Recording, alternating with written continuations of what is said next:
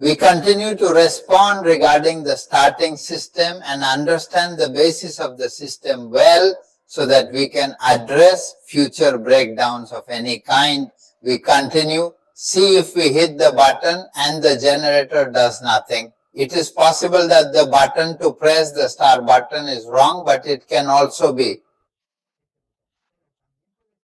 Then the wiring, fuses, intermediate, etc.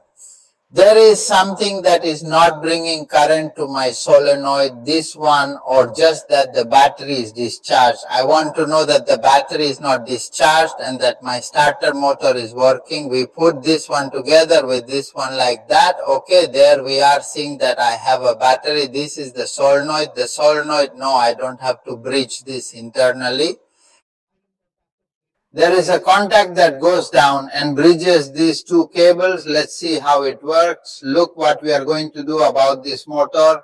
I already have direct current from this generator. Fix, this is the cable. This terminal is the cable that has to bring current from the switch. Okay, if I bridge this with this there, I have it working. That is, we see that it actually works.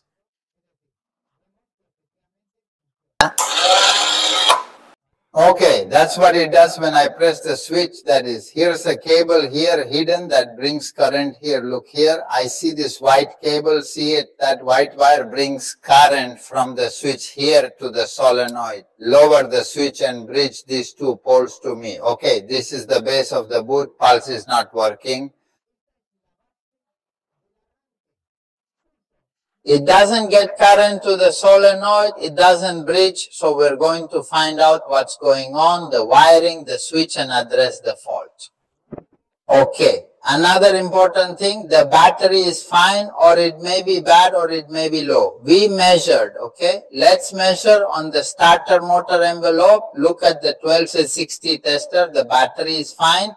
If I measure the same here now, I also have 1260. But what if I give the starter, give you 2 volts, what's going on, why is this happening? Well, here it is happening logically because the wiring actually heats up, it is very thin, but I just want to leave it as an idea. If when we start the motor, the voltage drops to the ground, the generator will not start and I have a battery problem, alright?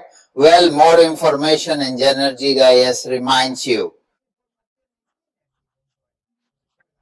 Forbidden without stopping learning.